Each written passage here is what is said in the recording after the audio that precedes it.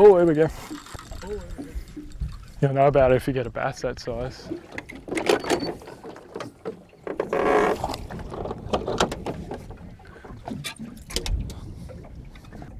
I'll like go in through all the trees. There'll be a deeper spot in the middle because that must be a creek or a gully or something. Yeah. And if we don't have any luck, might just motor. I know there's more trees up there and a bit deeper water. Ooh. Oh, well, there's something in there. Yeah. If it's a bit deeper, you'll be able to let it sink for a few seconds and then slow roll it back in. I know I'm probably only casting up into 3 or 4 foot up there.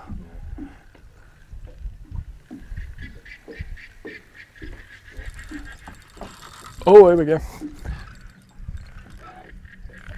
And take your time. I'll slowly go over. Got him? Right, so we've got in that deeper water. Yeah, right along that edge. Oh, he's a big one.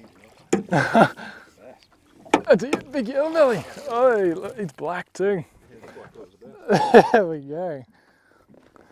On the My first yellow belly, I reckon. Yeah, on the spinnerbait. Here we go. Oh well, that's good. Oh, show the camera at the back too. We'll measure him as well. Oh, he's probably about 50. He's got a big belly on him. Yeah. Yeah, probably 49. Give me 49, I reckon. Yeah, that looks alright. Yep, there we go. Oh, don't worry about keeping him. Nah. Come on, kick. Oh, there we go. Sweet. Oh, well, so maybe the rain doesn't worry him too much. Nah, didn't worry that one. No. So it was in about 20 foot, right on that edge. I didn't think I got quite close enough to that tree then.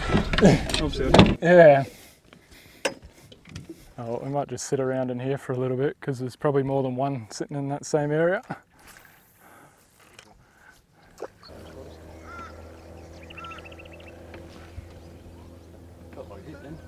Probably was. Oh, I need to change to a spinnerbait. Oh, got him. Oh, yes. Had a hit, then come back. Starting to imagine, I was imagining things. Oh, little bass. Yeah. See, they hit heaps harder, don't they?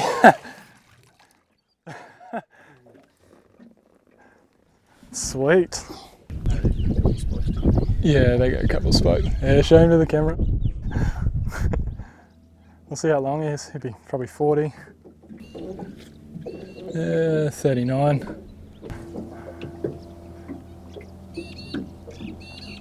There we go.